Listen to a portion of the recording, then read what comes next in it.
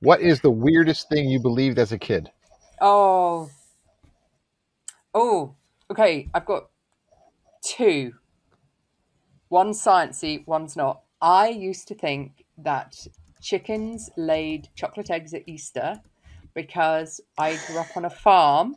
I grew up on a farm, and at Easter, my parents would put out cocoa powder for the chickens that we had, and then we would find chocolate Easter eggs. And I believed for a very That's long funny. time, genuinely, that our chickens were laying chocolate eggs until I told a friend who then made fun of me. But I still think it was a really lovely thing my parents did. Um, yeah, and the science one was, I was low key convinced that a major reason that the dinosaurs died out was because they evolved before flowering plants and got hay fever and couldn't cope and died. Because I had bad hay fever as a child and I genuinely wanted to die on occasion. Um, and then I grew up and we had found new plant fossils and that theory went kaput.